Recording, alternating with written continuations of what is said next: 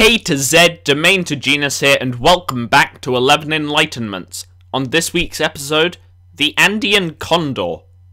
The Andean Condor is a New World vulture of the family Cathartidae, although the placement of New World vultures could also be argued to lie in the family Accipitridae with the Old World vultures, and its true placement remains uncertain. As a New World vulture, the Andean Condor is found within the Americas, about the Andes, the mountain range after which it is named. The word condor comes from the word kuntur, of the Quechua languages, which are languages spoken by the Quechua people who live about the Andes too. The species is also known as the Argentinian, Bolivian, Chilean, Colombian, Ecuadorian, or Peruvian condor, depending upon the country one's found in. The binomial name of the Andean condor, Vultur gryphus, comes from the Latin vultur, meaning vulture, and the Greek grypos, meaning hooked nose. V. gryphus is the only accepted species of the genus Vultur. This is due to the limited fossil record of the Andean condor, but there was possibly a smaller subspecies with the given binomial name V. gryphus patrus, which was found in Bolivia. The fossil dates back to the Pliocene epoch, though it was incomplete. Within their range, Andean condors tend to roost upon high places, so that they may launch into flight without major wing flapping effort. This is because V. gryphus lacks a large sternum to anchor its large flight muscles, and therefore soaring is preferred due to this physiological characteristic. If not taking flight from a position of high altitude, then Andean condors will flap their wings, but only until they can soar with aid from heat thermals. Wingspans of Andean condors can reach a maximum of 3.3 meters. This not only enables V. gryphus's soaring habits, but also places it as having one of the largest wingspans of any living birds, as well as being the largest living flying bird.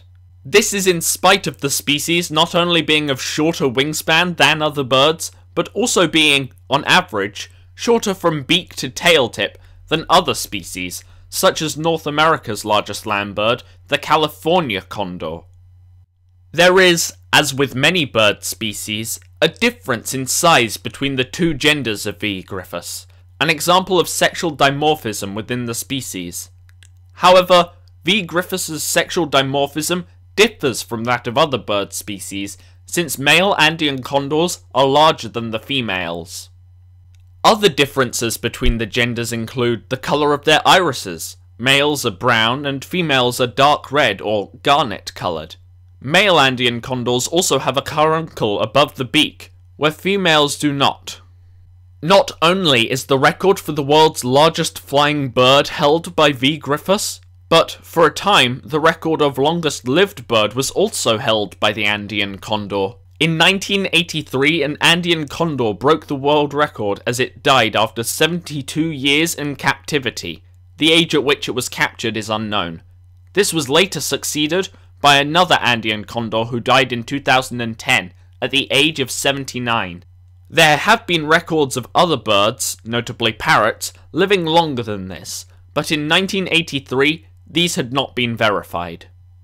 For being such a long-lived bird, it seems appropriate that V. gryphus takes a relatively long time to reach maturity. Though the young can fly after 6 months, chicks roost with their parents for up to 2 years, and only reach sexual maturity at the age of 5 or 6 years. The chicks are far more vulnerable to predation than the adults too, who have no natural predators. However, the parent's size and nest's locations make predators rare. Parent Andean condors are monogamous and are thought to mate for life. The parents take turns to incubate laid eggs, which are between 7 and 10 centimeters long and bluish-white in colour. These eggs are normally laid every 2 years when they displace the older chicks. However, if an egg is lost, another egg is often laid. This behaviour is used by conservationists to double the Andean condor birth rate, and the first egg is taken to be hand-reared.